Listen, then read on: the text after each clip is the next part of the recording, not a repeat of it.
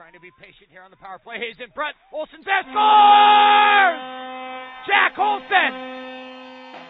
The Great Falls Americans had a tremendous season in 2019-20 as they won 33 games and finished with 71 points, good for third in the Frontier Division. They won a qualifying playoff series against Helena just before the season was terminated. The Americans were led by Jack Olsen, who had 58 points. Team's leading goal scorer was Jake Hayes, who lit the lamp 27 times. Olsen committed to King's College, while goaltender Victor Wenberg will be going to play at Northland College. Veteran Trevor Mellon returns this season for Great Falls. He was solid in net and at one point had a shutout streak of 195 minutes. Hayes returns as well as defenseman Tommy James. In total, 13 players returned from last year's club. The Americans will be looking to make it to the Fraser Cup tournament for the first time since 2016, when they take the ice for their opening game on October 2nd against the Butte Cobras.